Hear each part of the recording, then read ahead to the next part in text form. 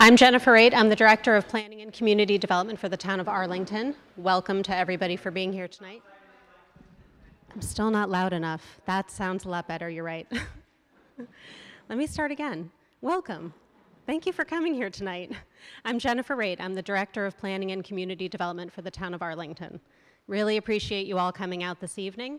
I also want to say, recognize my staff, Ted Fields and Laura Weiner and Joey Gleshko, and anybody else? No. And so the Arlington Redevelopment Board is also here. Maybe you could stand. If you want to introduce yourselves, just your names. Sure. Andrew Bunnell, Chair of the Redevelopment Board. Kid Lau and Mike Gare. And then members from, from the Redevelopment Board. Hello. Sorry. And Andy West. And the Master Plan Implementation Committee. I know some of you are here. If you're here, if you could stand up and say your names. Charlie Glasgow, co-chair. All right.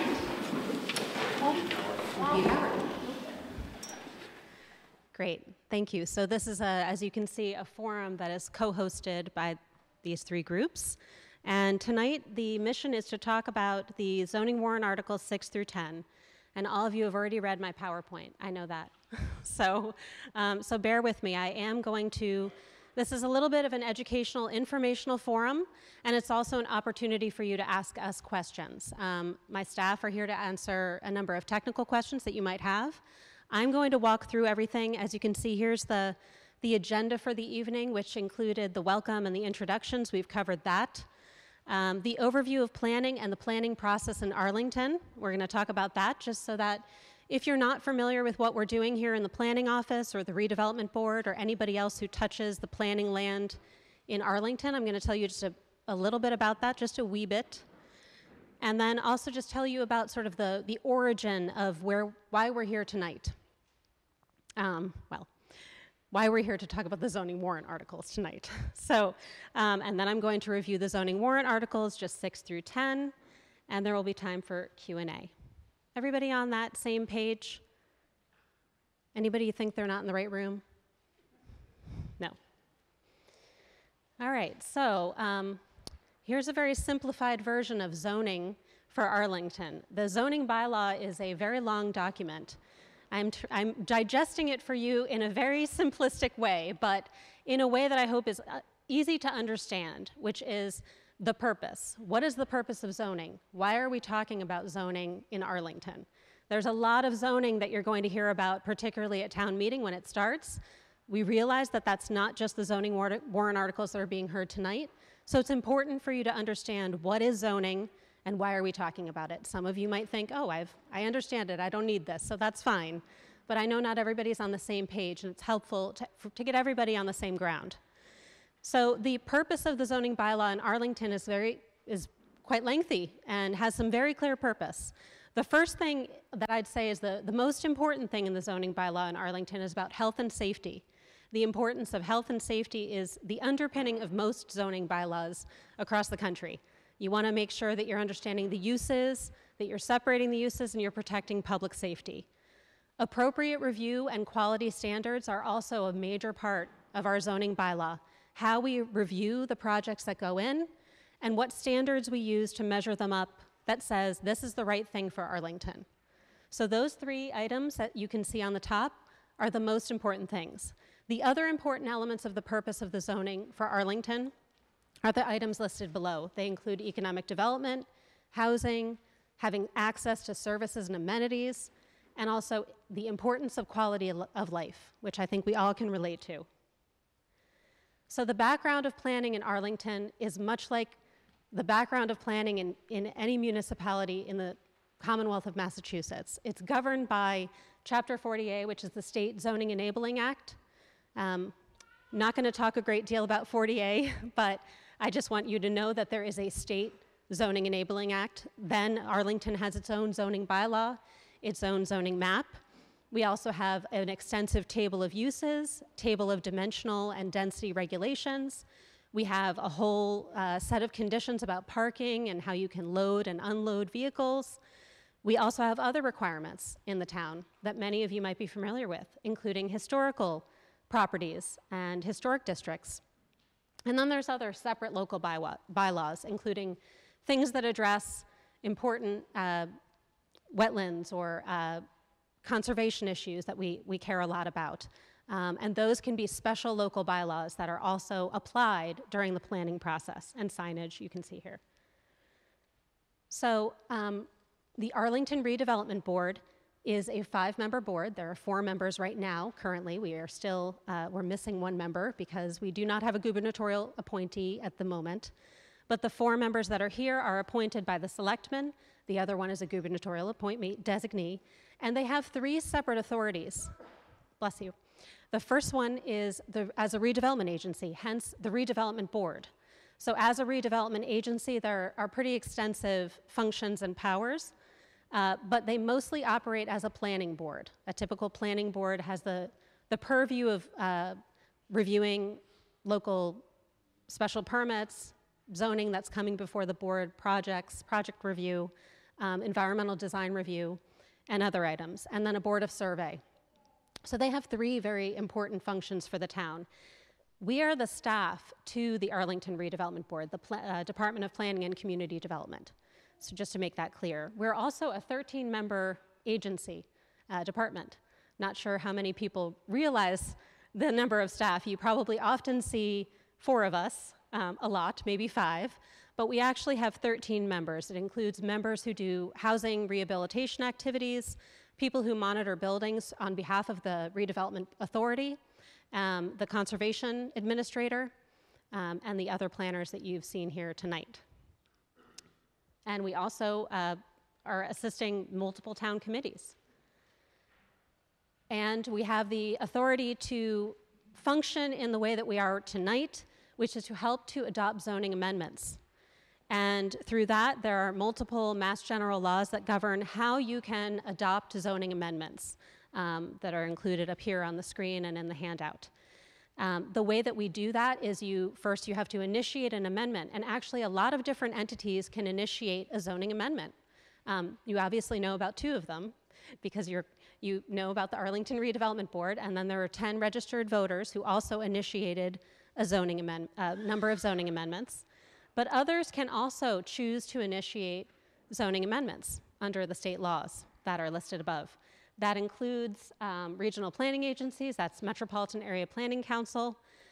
It could also be a property owner who happens to be affected by a potential zoning change or an outcome of zoning, and the Zoning Board of Appeals and the selectmen.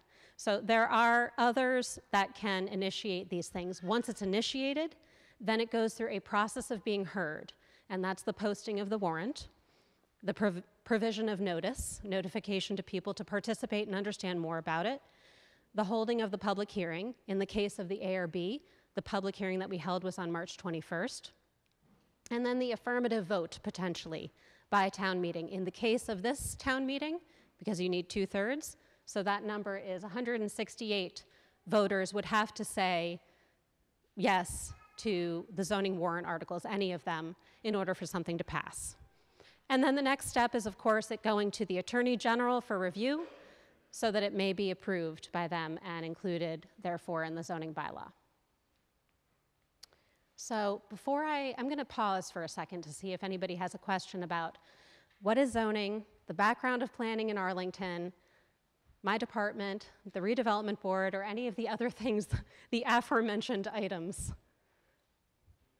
If not, then I'm going to move on to the zoning warrant articles, because that's why we're here, right? So the zoning warrant articles 6 through 10, they include the things that are listed on the screen. Basically, there are 4 items. I realize that there's a lot of pages for only 4 items, but we are really only doing 4 things. We are proposing to make revisions to the zoning bylaws table of uses. We are also proposing to make revision to the table of dimensional and density regulations, the definitions section, and off-street parking for both residential and commercial districts. So why are we doing this? We are hoping to make these regulatory changes to address the Arlington Master Plan strategic goals and recommendations. How many of you have read or looked at or seen the Arlington Master Plan?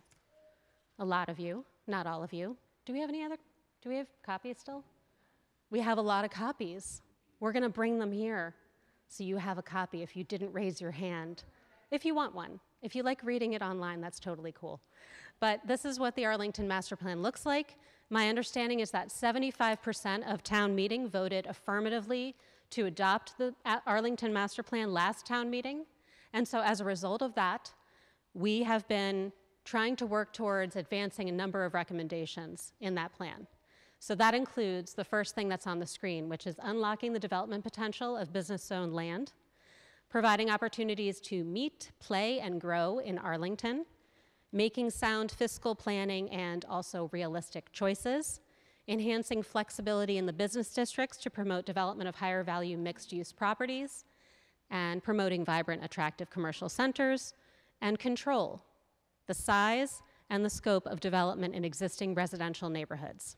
Now, with a master plan, master plans do not traditionally get that prescriptive. They don't say, well, what exactly does that mean? How are you going to unlock the potential of the district? How are you going to protect and control the scale of development?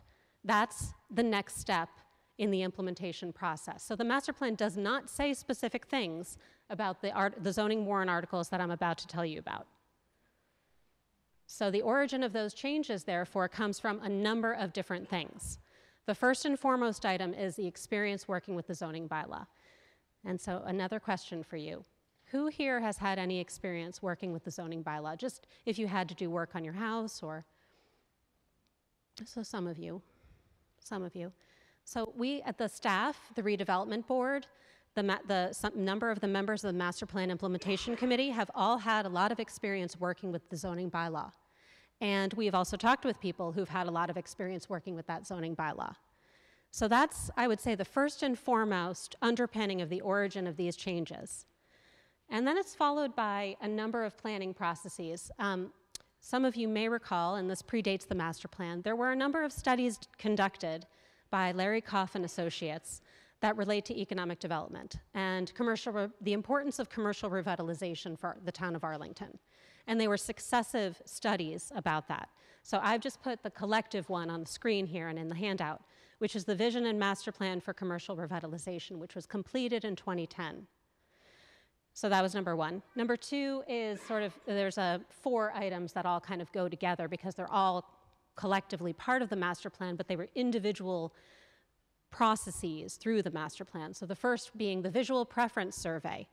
There was a visual preference survey conducted as part of a number of engaging sessions when the master plan was being put together. And at one of those sessions, a poll was conducted where people could see a photograph on a screen and say, a question was posed like, do you believe that such and such a property is the appropriate scale of development in a particular district? So that, for example, and people could vote using probably keypad polling with yes or no, or I'm not sure what you used at the time. Was it keypads? Maybe. Hands, hand raising, keypads? It was keypads.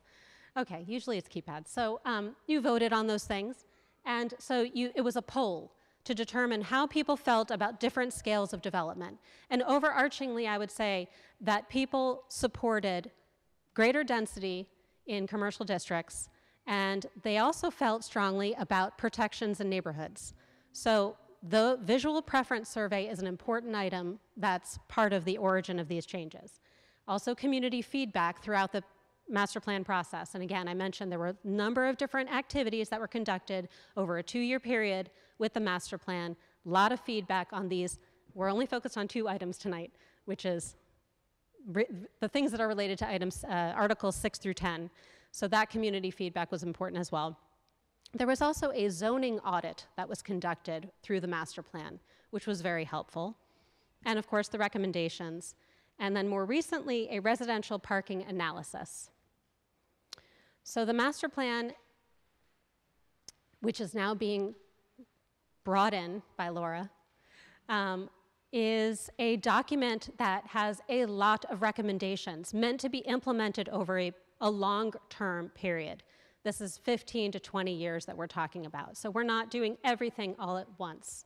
We're doing the things that we can do, and we're doing them, I think, very efficiently in the past really only the last 6 months that things have really gotten kicked off and started.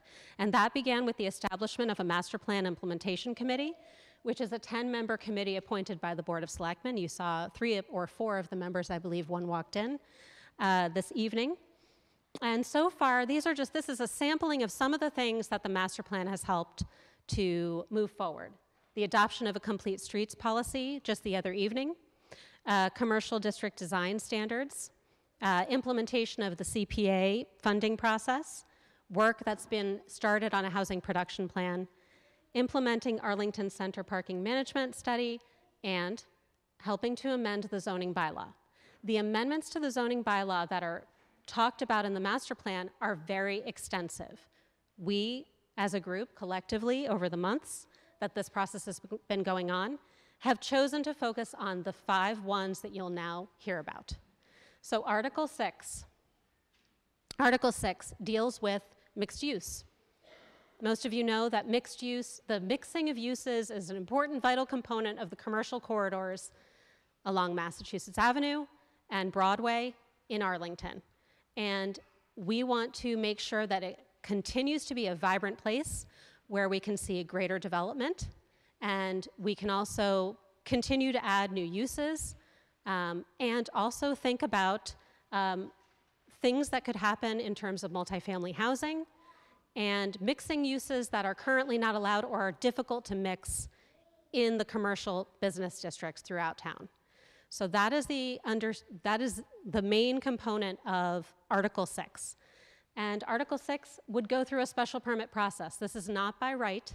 This would have any development, new development would have review by the Arlington Redevelopment Board through our environmental design review. So it would not be an automatic that something would change or that something would look different or that something would grow to a height that we do not want.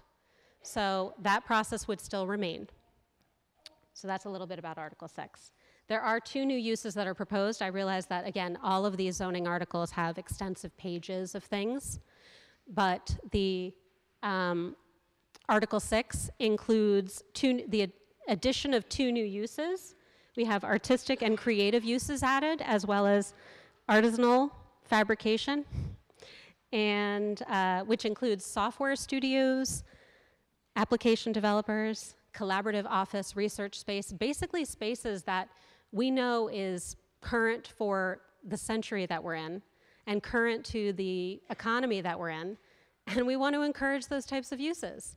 We want people to come to Arlington to be able to have those kinds of businesses and to be able to use their space in a way that creates that kind of vibrancy and dynamic. And we want them to also frequent other businesses, frankly, when they come into our commercial areas. So those are main components of Article 6. Article 7 is a bit of a companion, but is a separate article about parking. Based upon the parking analysis that we conducted using Metropolitan Area Planning Council, we determined that we could potentially reduce parking in the commercial district. So amending the off-street parking and loading regulations to establish lower parking ratios that would actually reflect the parking need and demand along those corridors. Again, Mass Ave as well as Broadway, and in industrial areas and multifamily districts. And that would mean that we're offering that as an option. So if a developer said, we would like to provide alternatives to parking, we don't want to go to that ratio, we say, well, you can try transportation demand management or other options that, again, in today's world, more people are looking for other modes of transportation. And so if you do that, then you can potentially get a reduction in the parking requirement. So that's the incentives to have fewer cars on the road, which I think we would all welcome here in Arlington. So now on to the residential zoning requirements. We have Article 8, and we have a diagram. So the diagram is simply showing you, and hopefully it's easy to read. I know it's in black and white, but hopefully it's easy to see what's being proposed here. There are 2 facets to this particular article. So again, amending definitions. There are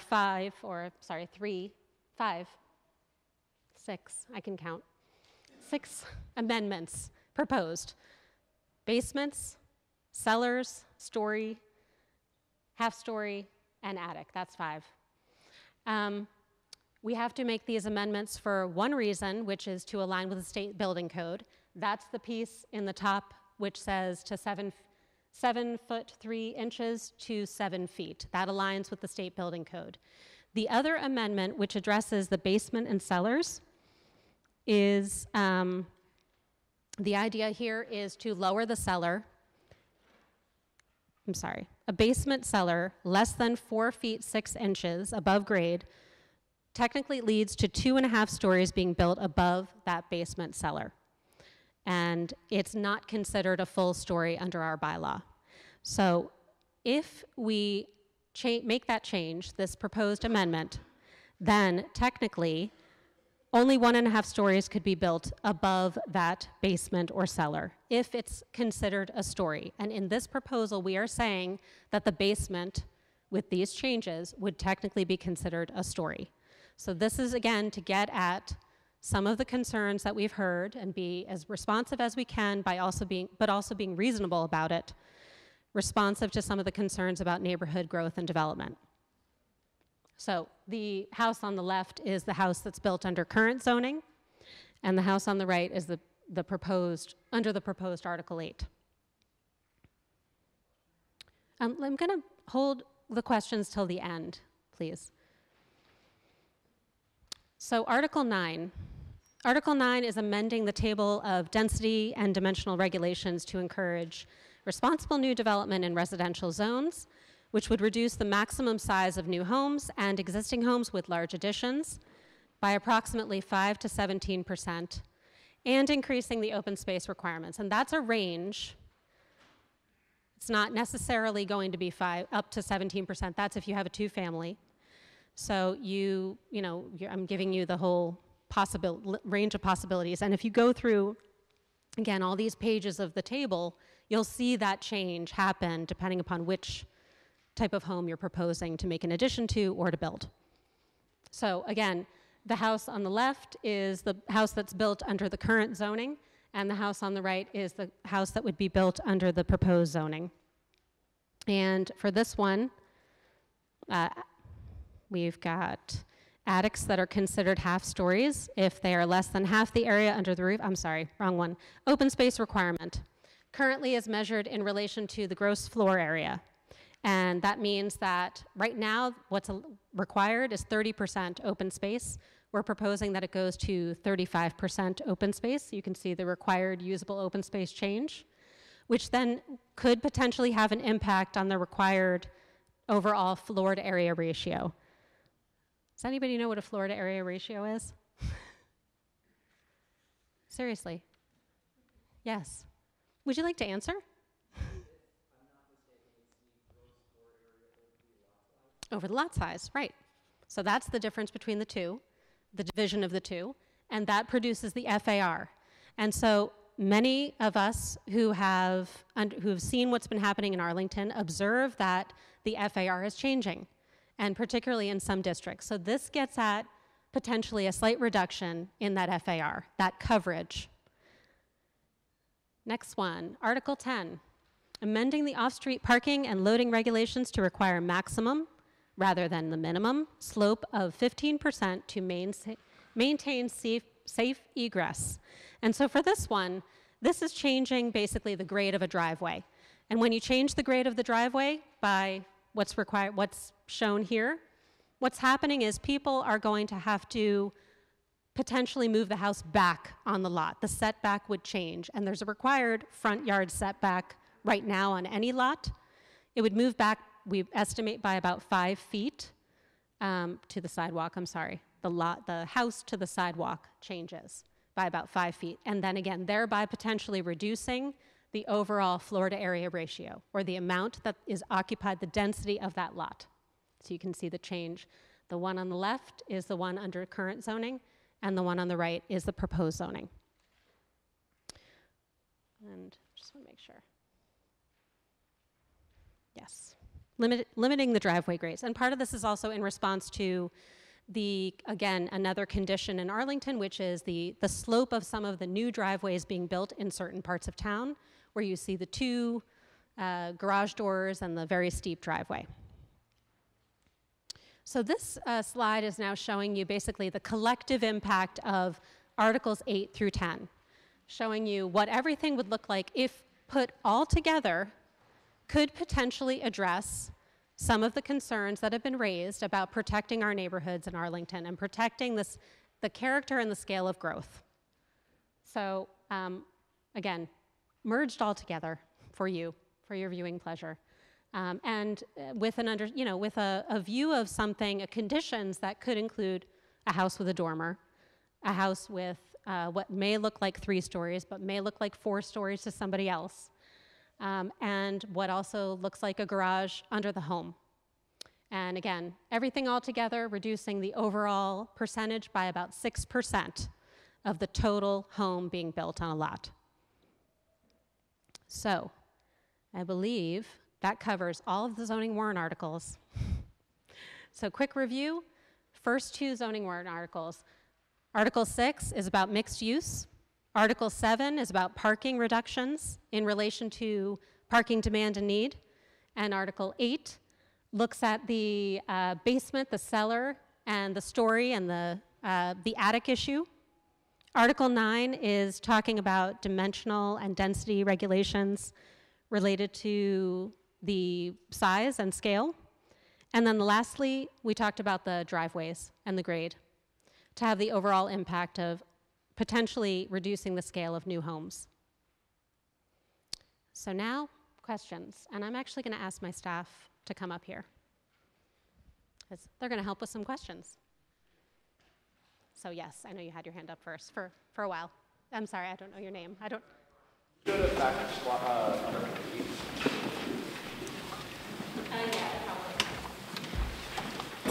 That's one. So you presented that to us. You presented that in the context of new construction. How does that affect renovations to existing houses? Particularly with impact to the elevation change for the basement.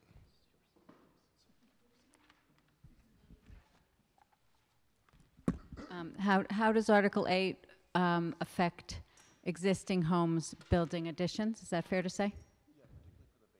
Especially the change in the basement. Who wants to take that? Do you want to take that? If for additions and changes built after, let's say Article 8 passes, they're built afterwards, then the provisions of Article 8 would apply to those additions or changes. So does that mean, I'm sorry. So, Actually, and Chris, we had 2 other hands up. no, we got to know the answer to this question. No, I We'll let know. answer this question. Yeah, we are going to answer the question. Yes. I'm just trying to take it off hands. So I think we have plans to finish our existing basement. Don't know if we're going to get caught up in the 12-inch difference that you're proposing. Can you use the microphone? I Yeah. can hear you back here. Right. So if I have an existing basement and I'm going to finish the existing basement, how does this impact that?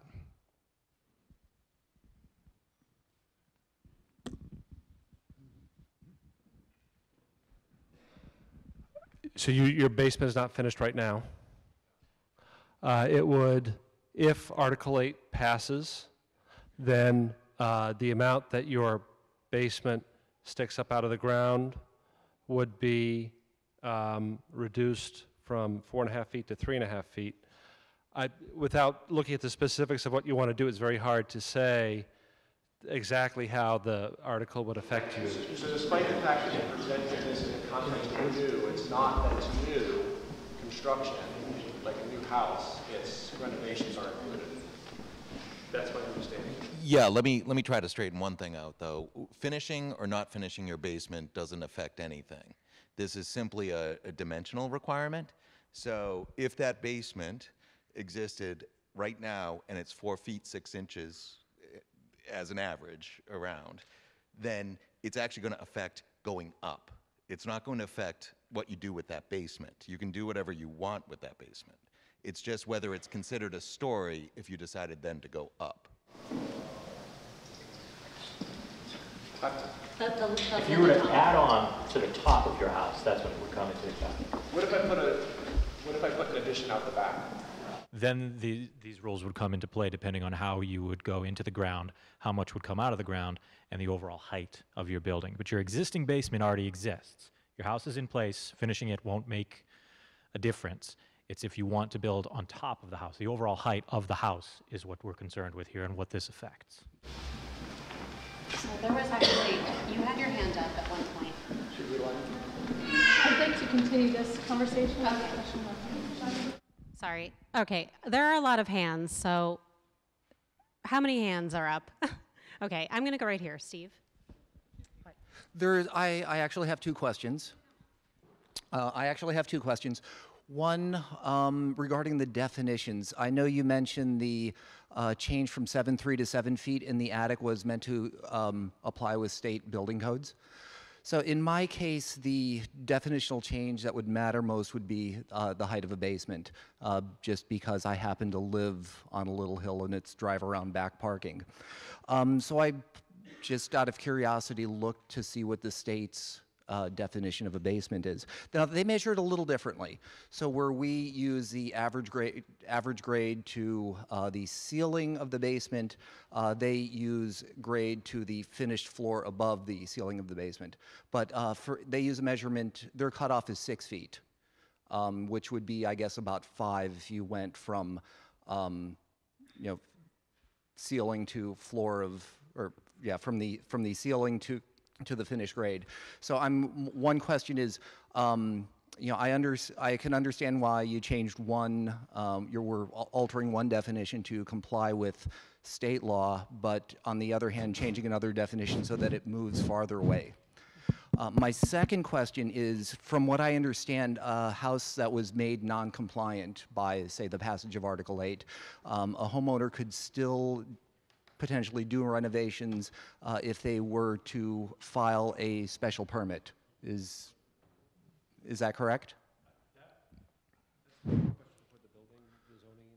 So we're not the zoning enforcement officer. Okay. We don't enforce the zoning. So if you're asking questions about zoning enforcement, okay, well, we're not zoning enforcement officers. So, but Rick is wanting to answer. So excuse me, 1 second.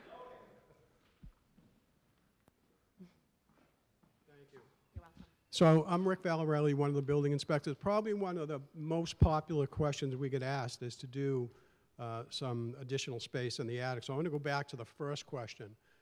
So the first thing we ask when a person comes into the building department, a lot of requests for attic renovations in two-family houses, for example. What's the exposure of your basement in relationship to the underside of the floor joist to the finished grade below? If he's got an exposure greater than 4 feet 6 inches in more than half of the perimeter of that house, that basement is already a story. He needs to go to the Zoning Board of Appeals for a special permit because he's already maxed out. He's got nowhere to go. He needs special permission. It's a permit that we cannot give by right. Does that answer your question? So the proposed change drops that from 4'6" to 3'6". It's an individual case. It all depends on, your property. And Steve, I think we did some elevations with your property. Yes, yeah. I guess I'm just above. I'm safe by about an inch or two. Right. So let me just elaborate just for once. So if it's close, we ask for more documentation from a surveyor or an engineer, anything that will help us determine whether that basement is or is not a story. So the proposal here is to drop that from 4'6" to 3'6". So may I finish my second question? Sure. So the regarding special permits, from what I've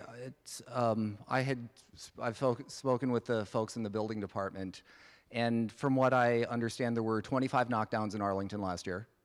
And about 117 residential additions. So for, now I also looked at the number of dockets that the Zoning Board of Appeals has heard, and according to their agendas for 2015 at least, they had, they heard a total of 17 different cases. So just one thing I'm curious about is if there are a number of houses made non-compliant and the owners have to seek out special permits, how will this affect the workload of the ZBA? Well, it's going to increase it tremendously. Yeah. Okay, thank you. Okay? Yeah. Thank you. Appreciate that. Okay. John, I'm going to actually get the other mic. Thank you. Okay, you're welcome. I'm going to go over here. John has a question. Thank you. Well, no, it's not actually a question. It's a clarification, or it's something that, well, it is kind of a question.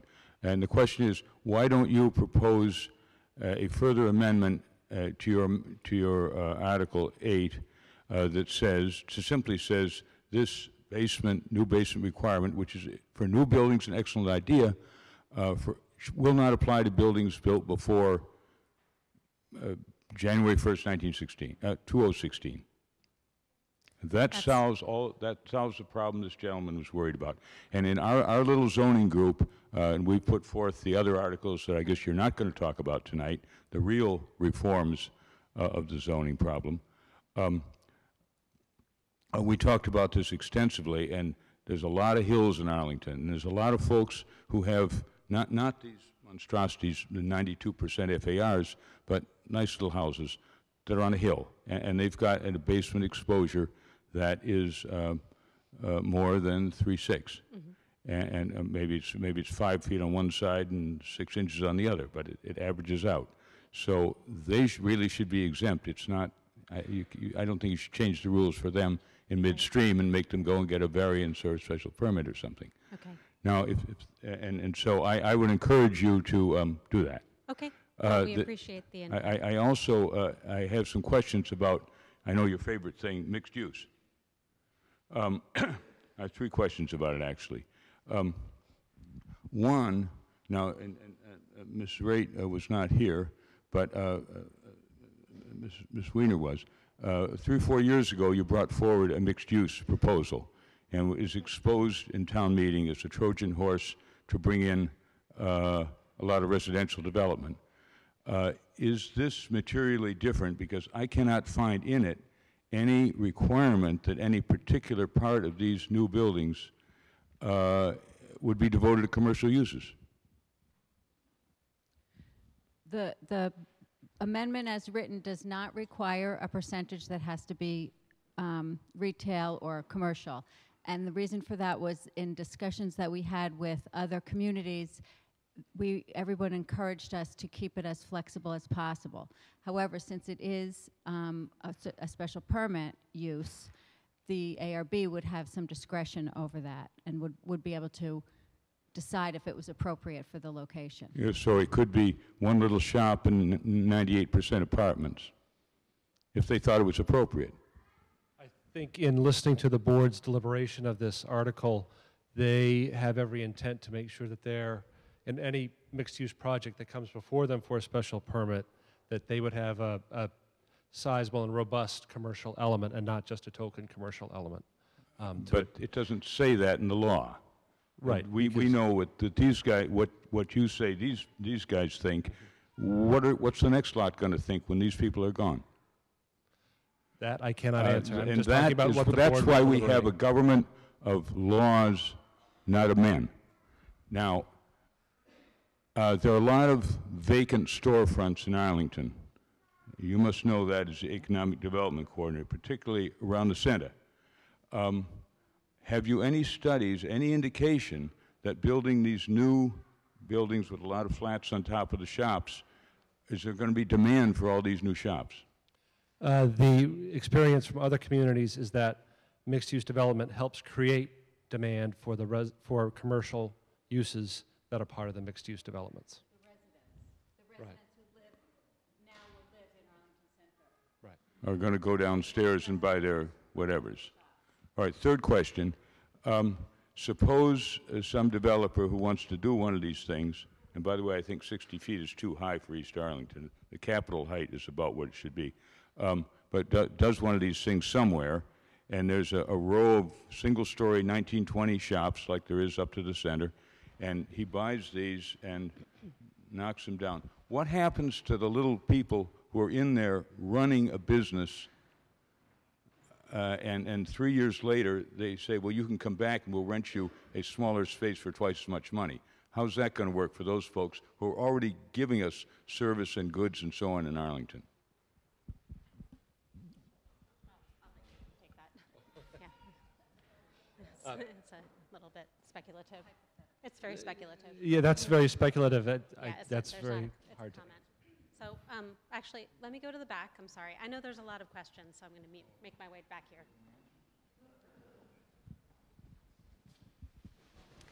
Hi, I was just wondering if we could go back to the finishing of basement and or existing attic space with Article 8. So I think we're in a similar situation where we have a home that was built in 1930 on a hill.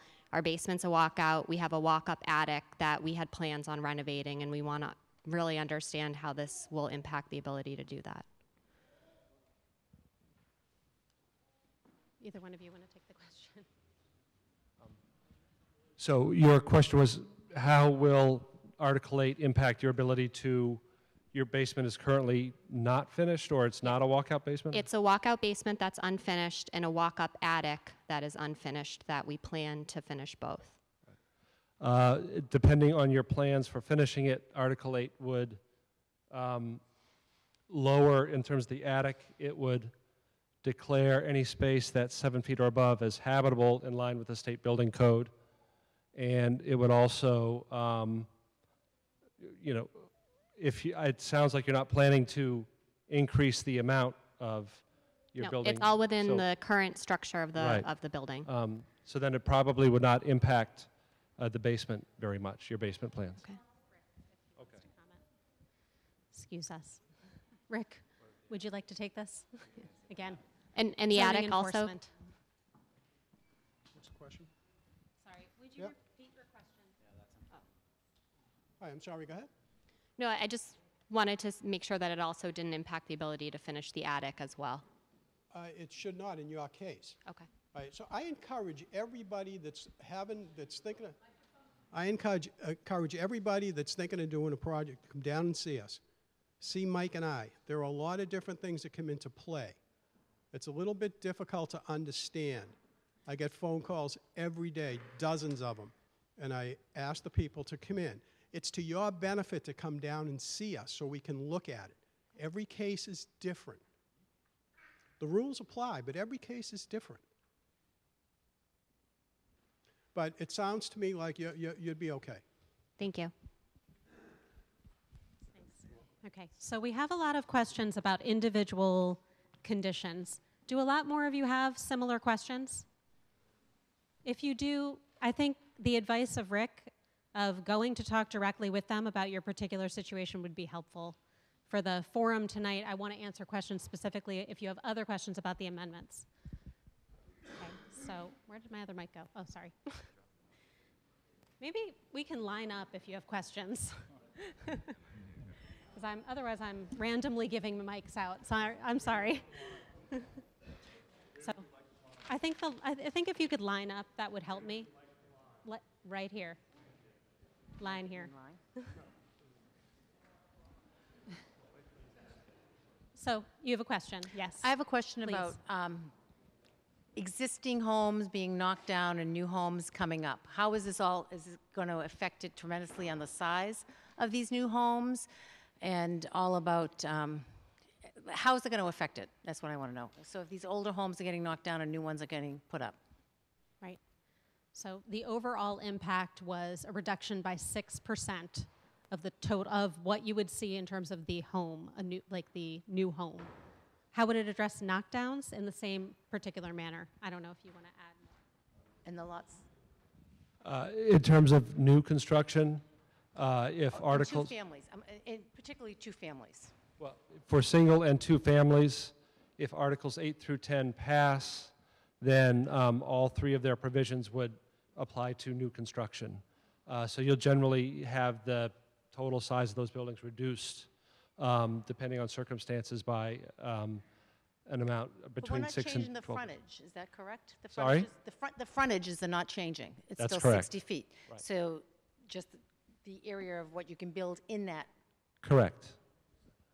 the setbacks.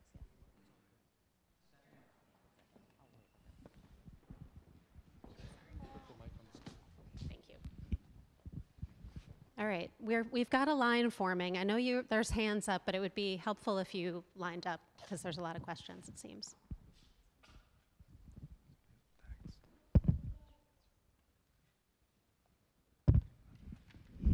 Thank you. First, I guess on Article 8, question on this figure. How did you calculate that figure of 5,520 square feet for the gross floor area?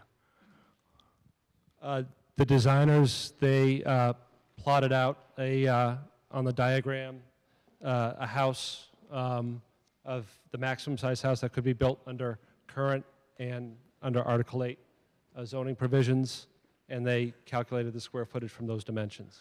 It appears that they're calculating a full story on the third floor. 40 by 46 is 1,840 square feet. If you multiply that by 3, you get 5,520. But if our bylaw limits the third floor to a half story, then you can't build a house. They're that also big. Considering half of the basement as gross floor area in that calculation. And the figure under existing zoning? Under both figures, yes. Why half the area of the basement? Because they were assuming that the other half is used for garage space. All right, This is for a case with underground garage. Getting back to the questions and people have been asking about the modifications to an existing home. If your basement now becomes a story, why would you go for a special permit? Wouldn't you require a variance? I think that's a question for the building inspector.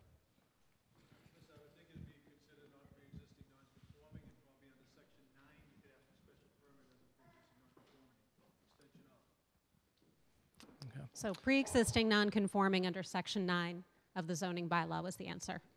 Okay. I really think you need to put the grandfathering in, has been suggested. Moving on to mixed use. Okay. Am I correct in understanding that there is no minimum lot size for a mixed-use development? It depends on the district that's being proposed, but I don't believe there is. So if I, say, could find a lot in a B1 district that was 3,000 square feet, I could decide to go in and I think I'd like to put an auto body shop on the first floor with an apartment on top. And I could do that, sell the condo on top and have my auto body shop on the first floor. Is that right? If the ARB grants you a special permit to do that. Whereas right now, because the B1 district is primarily made up of 1- and 2-family homes and the types of businesses that have occupied them, that would be my only option. Okay. And I guess that's the other question. There is the way that mixed use is defined, there is no limitation on which uses are mixed. So if I wanted to have a commercial parking garage on the first floor, that could be one of my uses. And then I could have any other use on top of that and qualify under the mixed use dimensional requirements if the ARB granted the special permit. Yeah. Because that's a use. I mean, mixed use is any two uses, is that right? Even if the underlying use is not permitted in the district as an individual use, is that correct? Right. No, I'm not. No, but I'm just giving examples. Right. I'm just giving examples of what I think are problems with the way this is written right now. Because what it allows is by putting these uses under the rubric of mixed use, you can now put uses in that currently aren't allowed in a particular zoning district. Well, that's why the redevelopment board strongly feels that they need to adjudicate the mixed-use process through special permits. But can the redevelopment board turn down a special permit application just because they don't like the use? I don't think so. The other question is, there's a real oddity in the way the dimensional requirements are listed in the proposed bylaw change, in that smaller lots allow more dense development. That's backwards from the way the zoning bylaw currently works. So if I have a lot that is, say, 22,000 square feet, can I say I want to comply with the denser requirements, or do I have to comply with the less dense requirements? Currently, as proposed in Article 6, in most business districts, lots over 20,000 square feet keep their current dimensional requirements for mixed use. Lots smaller than 20,000 square feet have higher FAR provisions allowed. So can I subdivide my lot and say, half my building's in one lot and half is in the other lot, and therefore I want the higher FAR requirements? That's speculative. Okay, well, I'll let others continue. Thank you.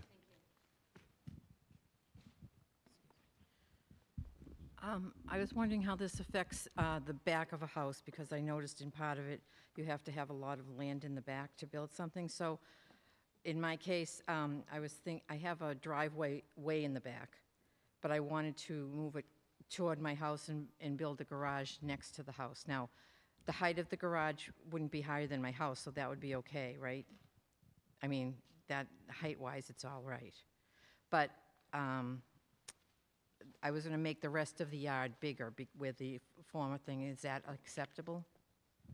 Again, individual cases need to go to the building inspector. Okay. But what Article 9 would do is increase the amount of usable open space required to 35% of the lot area instead of 30%. So basically, I'm just shifting where my yard is, so it probably would be all right. And the other question I have, which isn't addressed anywhere, is when builders build on a street that has every single solitary house the same type of wall, because that's the flavor of the neighborhood, that's how it is, and a builder comes in and builds this pretty but wall that doesn't even go with the neighborhood. Is there anything that can be done about that? Nothing's ever addressed about that. I would think builders should have to look around and say, oh, everyone here has a nice brick wall, as you know, revolutionary times or whatever, but we're building a square wall with little sparkles in it. I just don't understand how that can be allowed. Okay, and these zoning amendments don't address design issues. That would be separately dealt with during the permitting and review process. So, oh, thank you. If it's passed? But isn't that the one we don't want to pass? Okay, thanks. Okay. Okay. Well, next question. I'm also in a neighborhood with a lot of sloping lots. And I'm curious, in terms of Article 8, do you have any sense what proportion of the town is affected by this? Like how many existing buildings might be covered? Yeah. I'm going to hold on a second. Don't start talking yet. The different areas of the town, obviously Arlington Heights would have more of effect, but they are scattered. Mike and I were talking, not so much possibly in East Arlington, but once again, every case is different. You really need to call us and come down and see us. No, I understand that, and I'm not doing anything to my house, but I'm just thinking for neighbors of mine that may be thinking of doing something, you know, if this is going to affect, say, 25% of the structures in town, that's a really big deal, as opposed to maybe affecting 2%. And it would just be helpful to me if I had some sense of, sorry, coverage. We don't have that information, but if I could go back to the person that wanted to rebuild the garage, I just wanted to tell you, that's an accessory structure, so you would mention going up to the same height as your house. So an accessory structure is maxed out at 20 feet. If it's detached, it's one thing, or if it's attached, it's a different story. Come and see us with the plans. Come and see us with the plans. I'm sorry, I thought you meant detached. Yep, thank you. Thank you. All right, next question. Hi, I was wondering a little bit about the keypad surveys. Oh, the surveys. I was wondering if you could elaborate a little bit more on that. If you could go back to the elevations that were just up there. Which one in particular? The ones that were just up there, the elevations from basement to the peak. Yep, right there. This? Oh, yeah, sorry. this one here. Okay. So you're saying we're talking about 2 feet over 35 feet or so. So to the untrained eye, these two structures are going to look identical. And from what I understand, the interest is to reduce the size of the structure. So I was wondering a little bit about what the surveys, the keypad surveys that you were talking about, what kind of images were being shown, because, and the only reason why I'm asking this is because I've heard the term ugly houses thrown around a lot. So I'm wondering if this is, if the design of the houses is an issue here more so than the size, because I mean, I'm not going to notice the difference in these two structures. Do you understand? Because I understand the preservation issue here. You know what I mean? Do you want to talk about the images used in the master plan process? Well, they're actually in the master plan. You can see toward the back the visual preference survey, it's called, that will show the different images that were used. Were the images, were they of noticeably larger structures? And different styles. Yeah. Because these aren't noticeably. Right. No, that's you true. know what I. Do you know what I'm This one asking? by itself does not make a huge difference. The ones that make a bigger difference are 9 and 10. Okay. And those images are in the master plan? I Yeah, can which see there's those one in the online. back. If you take one with you when you go. I'll have a kid get it up for me because I wouldn't know how to do it. You know what I mean? On the computer. Oh no, it's not on a computer. It's right. Oh, it's okay. Yeah, All right. I Thank brought you. in 10 of them.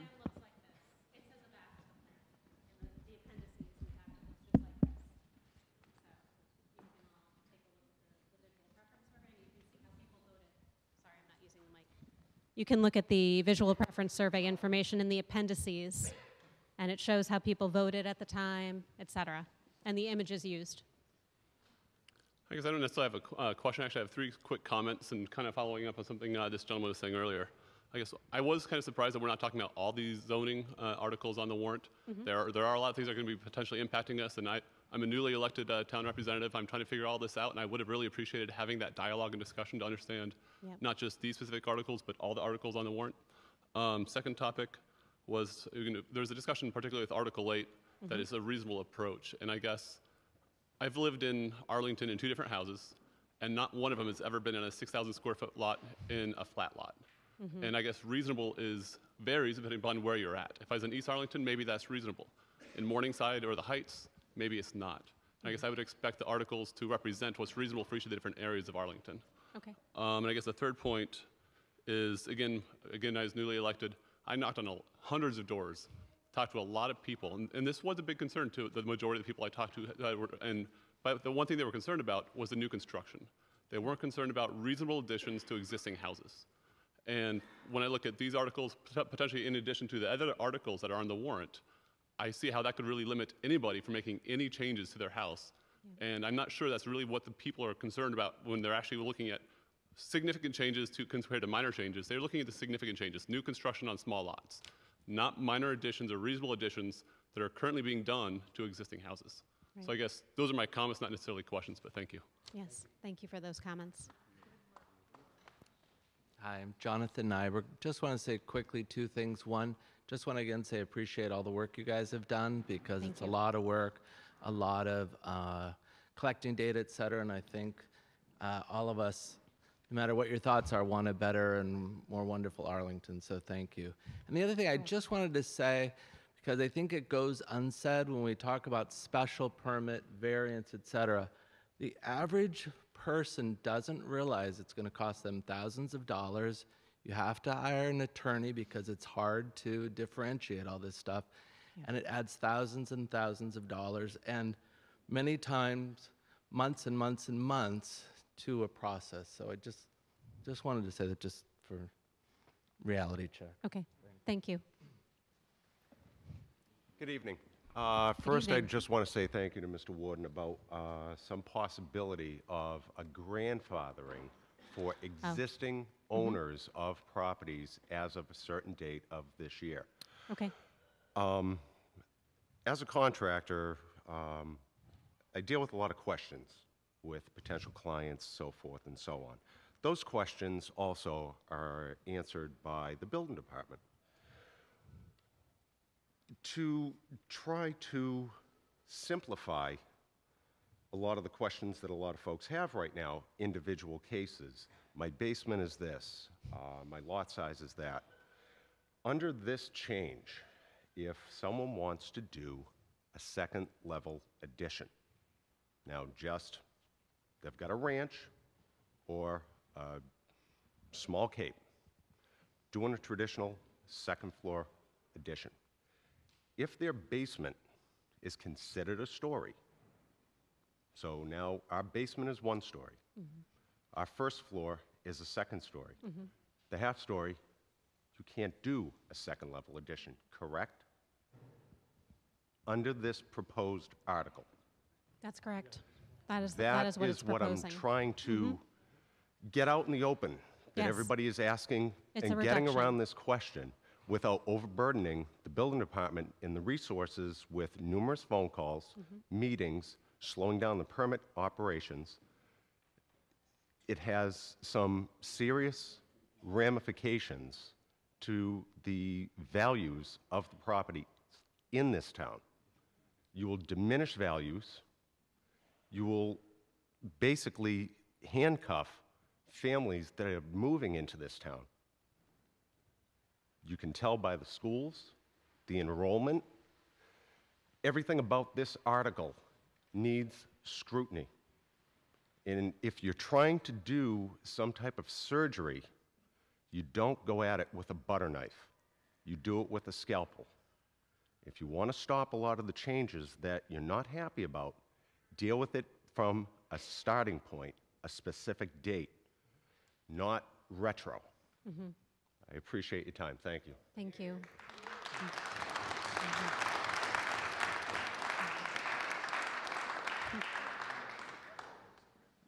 Okay. So follow-up question from earlier, I guess. What happens next? You're getting feedback, and Next then step is town meeting. right. So how do I find out what changes you made or haven't made? We're not there's no changes that are being made between now and town meeting. We're not planning to make any amendments between now and town meeting unless the board wishes to do so, and I can't speak exactly for the board. If the board would like to speak to this, they can do that. But right. So I mean, you're getting a lot of feedback, and Yes, if you're no, I not know. going to actually address it before the meeting, then you're kind of ignoring the feedback. And So we're not. The board does not wish to talk about that right now. So I don't have an answer to that question. I'm sorry. okay, so then If it were possible to make changes, we would So then- definitely send it out via the town meeting. okay, so then when is my next opportunity to follow up with what's happening? Is it an open vote? Is that how does that work?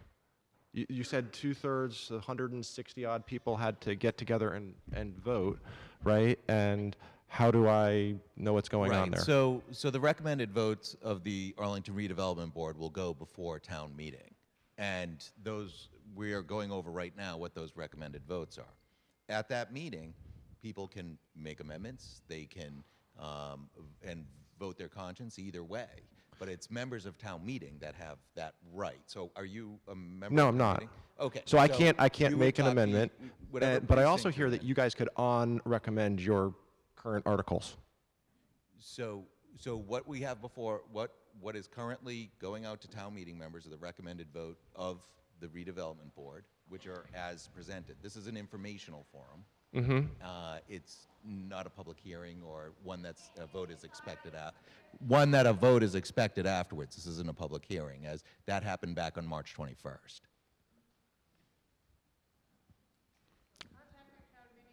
Yes, please, yes. And so the town meeting members who are here, please, if you're not a town meeting member, voice your concerns or your input to them, please. And it would be an amendment during town meeting, exactly, a substitute motion. Town meeting starts April 25th. Okay, yes. Okay. In my neighborhood, I live in East Arlington, the issue of these new houses coming in that don't always fit in the neighborhood is an issue. It's not always about size, necessarily. And the changes I'm seeing here all seem to be about size, and in some ways maybe they're major, but in some ways they seem pretty small. So I'm just curious to know what kinds of things do other communities do about this issue, because I know it's not just an issue in Arlington.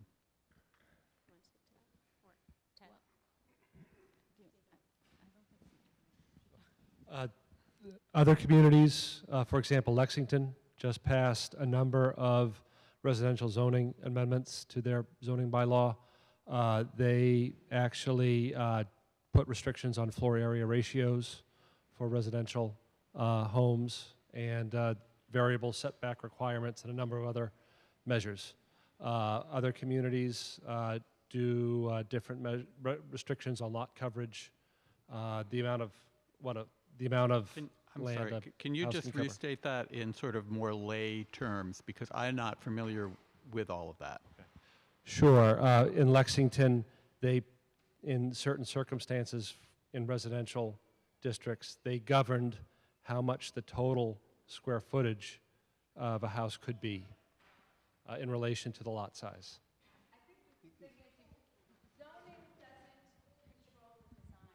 And it's a different process, and we don't have design guidelines for every house. We have the historic commissions, and the Historic District Commission has some say over the design, but it would be pretty unwieldy for every house to go through a design board. Well, I think a lot of towns are struggling with this, but there isn't that much you can do. I will say this, having gone to many of the master plan workshops and not just participated, but listening to people, when people were excited and positive, they were thinking about the uses that would be possible. You know, the main boulevard with the shops and all the great stuff that could be there. When people were fearful and negative, it was about the way that things would look. So I realize this is getting away from these articles. I would like to learn more about how we could, without being unduly burdensome, address some of those issues in the town. Design issues. Yeah. Article 15. Right. Okay. Trying to do what these other towns actually do. Yes, I would like to reassure any residents here who have this basement problem that I intend to, at town meeting, make an amendment, if it's acceptable to the moderator, to grandfather these basement provisions of Article 8. I think that residents who have bought a house in a given area need protection from the trauma of tear-downs. They also need protection of the understanding that they had when they bought their house of any additions or renovations that the law allows them to do when they bought their house. So I really think Article 8 basement dimensional changes have to be grandfathered. Thank you. Okay. Sounds like a motion. All right. Are there other questions? Yes. Okay. Get this to work. Articles 8, 9, and 10 seem all sort of poking at various ways of reducing the floor area ratio, but don't actually just reduce the floor area ratio. Why do we choose to do it this way, you know, with respect to percentage of the open space, which has to be at least 25 feet in every dimension, and which gets us into a lot of complicated places with weird-shaped lots and all kinds of things like that? Why not just regulate floor area ratio? You could do that, but the decision was made to go about it in the ways in which you see on the screen. So can you tell me why? Can I tell you why? Would anybody like to explain that origin? Yes. We looked at floor area ratios, and it was very difficult to pick the right one for a whole zone because the lot sizes are different and the heights are so different than the East Arlington. And we looked at lots of different things, and we didn't feel like we could find the right number that wasn't going to allow in some neighborhoods the houses to grow a lot bigger than they are now, and in other places, control it more. You know, it was just, we looked at what the existing floor area ratios were by neighborhood, and they were so different throughout the town. We just couldn't come to a place where we could figure out what the right number was. Interesting. Okay. Thank you. So, if I understand these articles correctly, it seems like the fundamental thing that I'm hearing about, the teardowns of single families and putting up two families, is not being addressed. Am I understanding that correctly? Is there anything that's happening that's going to reduce the number of teardowns and replacing them with larger two families?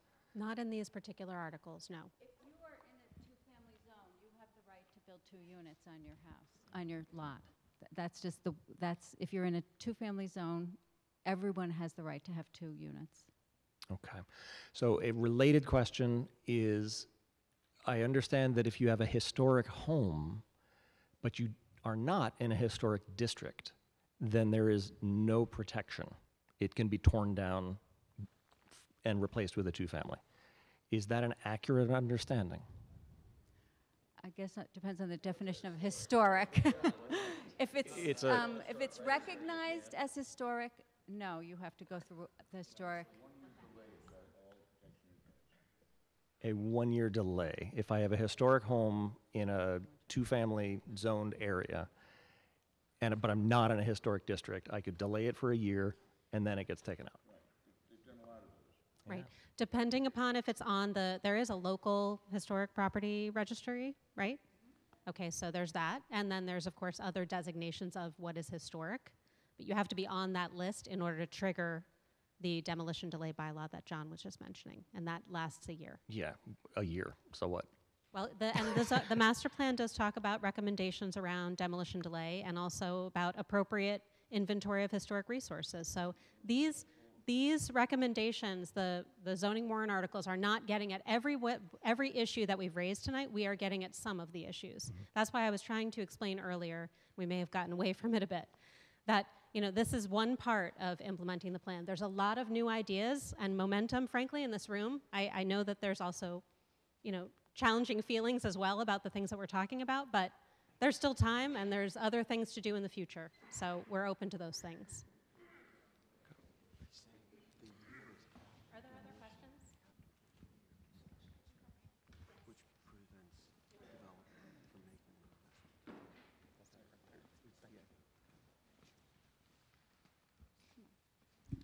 Hi, I wanted to thank the member who spoke up earlier for her comments and her coming forward and telling us what she will be voting on or recommending. I wanted to say that I'm on the second floor of a two-family, and my husband and I have been working over the last 7 months on an attic renovation. Article 8 and 9 will jeopardize that. We've invested countless hours and thousands of dollars already. Well, if you have a building permit, I don't think you have to worry. We don't yet. We're just about to submit for that. We've finished the plans recently. So I just wanted to say that you have to consider these people. Thank you. Just waiting till all the other questions. I did have a question about Article 7. I guess if you could just summarize, there's a lot of parking issues in town, but I can't really figure out what this one's about, and I want to know what the intent was and what you would like to see. Okay, so Article 7, to start off with, only pertains to the commercial zones. It does not pertain to the residential zones. It gives the board, the redevelopment board, some flexibility to reduce parking requirements substantially. If the builder or the owner can prove to the ARB that they have sufficient parking and that they will be providing incentives for residents or users of the building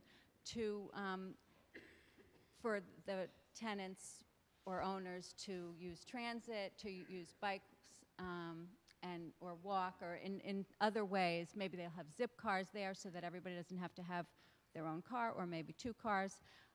So it's a hand-in-hand thing that you would provide incentives for people not to need a car, you can prove that you have enough parking, you could reduce the parking requirement. So, but then what would happen to the parking space? And is it they'll get so that less you can money on their build taxes? more. You can build more on the lot.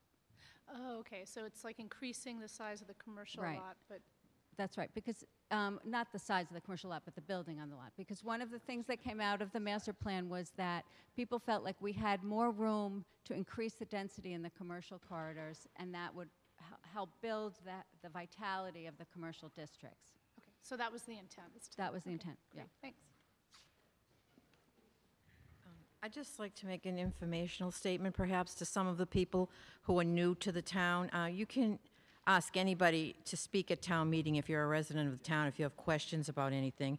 And also, if you need to know your town meeting members, I say this in trepidation, but you can call the town clerk's office and ask for an email copy of your town meeting members. And this is Janice Weber, who works in the clerk's office. And is a town meeting member. I'd like you to elaborate on the incentives that are provided to own fewer cars and how you actually intend to implement that. So some of the suggested, it's called transportation demand management, and it would include having bike parking, not just a bike rack, but maybe covered parking. If you're in an office, that you might provide a shower to encourage people to ride their bikes. You might provide T-passes to your employees or to your residents. You might have spaces for a zip car. You might have carpool, reserved parking to encourage people to share rides rather than everybody bringing their own cars. Those are a couple of them. So this is specifically for commercial and industrial? And multifamily. And multifamily. On Mass Ave and Broadway. In commercial districts, yeah. Okay. Yeah, Right, not thank you. in the neighborhoods at all. Okay, thank you. I had a little follow-up question about the basement redefinition. Sorry, and I have no personal stake in this, but when you redefine some people's basements are going to turn into their first story of their house. If you had to make a ballpark guess, are most people's basements turning into the first story of their house, or like about how many are we talking about? I don't know. I mean, any ballpark? No, you don't know? No. Okay. I'll give you an answer to that. Okay. If anybody wants to know how much a percent is, if you think about servers being up, so your email being up. Yep. If you want to think about percentages, think about this. If you want to think about your server being up, right, so your email working, 99% uptime sounds great, right? 365 days a year, 99% uptime means 3.5 days of downtime, okay? Arlington Heights, it's going to be a pretty big percentage. It's going to be a measurable percentage, which means it'll be a good number of houses.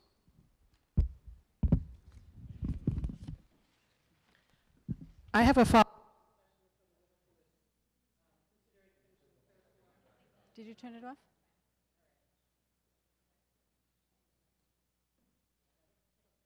Okay, now here we go.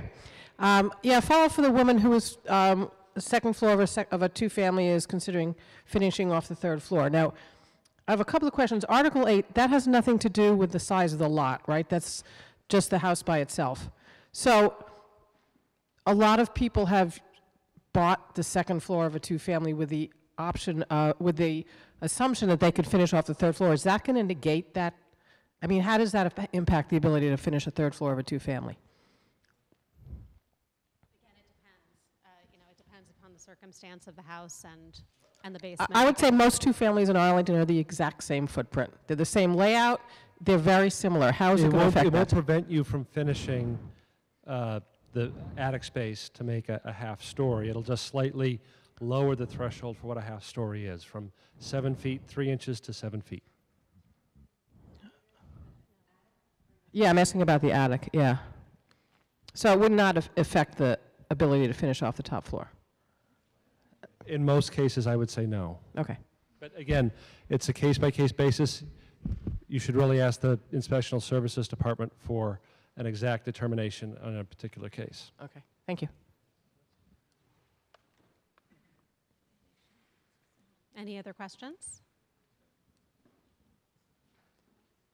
Any other comments? If not, can I say goodnight to everybody? And thank you all for coming out tonight. It's very helpful for us to hear your thoughts and opinions and your questions.